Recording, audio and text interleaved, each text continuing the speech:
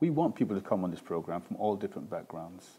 The program is designed to help increase representation at more senior levels of organization of people who are underrepresented at those levels.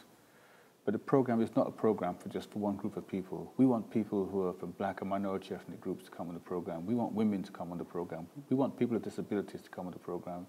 We want all different people to come on this program. We want white people to come on this program who are committed to helping evolve the culture of the organization so that we have a truly inclusive organization where equality flourishes and where the potential of the diverse workforce is enabled to produce the quality patient outcomes that we deserve as people in London. So we have high ambitions for this program. We're looking for people who want to make a difference in their lives, in their careers, for the careers and lives of our whole city.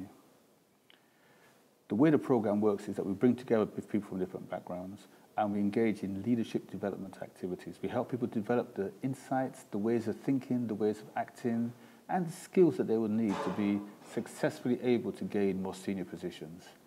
But critically, we also help them increase their ability to understand the complexities of the organizations that they are in, that they work for, and how they can be cultural influencers of that system, how they, through their change behavior, can help those systems to change.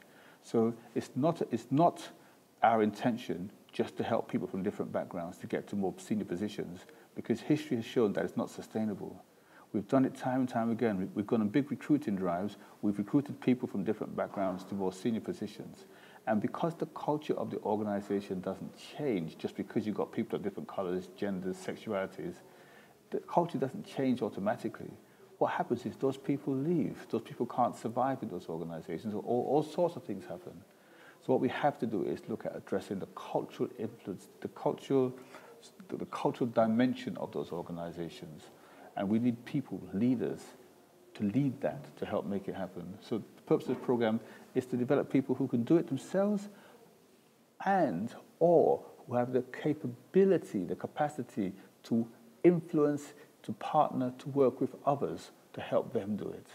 So that's why we call this a change program. That's why we call it a transitions program, because it's not just about individual transition, it's about whole system transition.